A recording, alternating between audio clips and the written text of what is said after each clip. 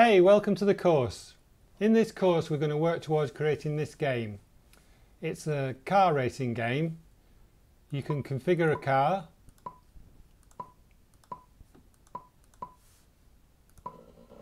and it allows you to drive a virtual remote control car round a virtual garden.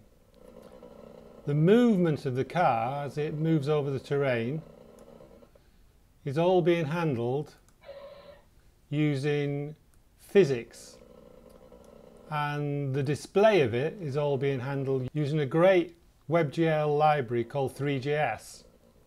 So we're going to look at two major libraries. One is THREE.js and the other is the Cannon physics library.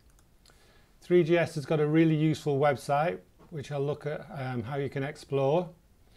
And CANNON.js has got some great documentation and some great demos, so you'll be able to look at that. First thing you'll need to create any 3D game is some assets. So we'll look at where you can get your assets. TurboSquid is one of the biggest libraries available, although it tends to be quite pricey, but it's got some lovely models.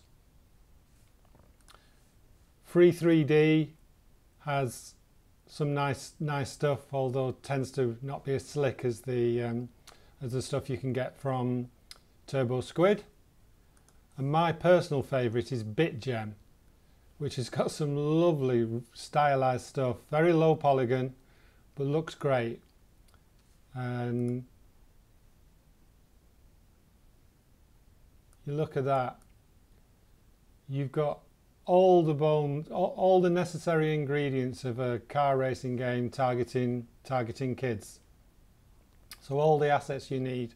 You really wouldn't need anything else to make a lovely game with that library, which costs all of $15. And you've got the THREE.js library, which is free, and the CANNON.js library, which is also free. So let's get going. This video is from the course Create a 3D Car Racing Game with THREE.js and CANNON.js. To get the course at a great discount, pull down the description.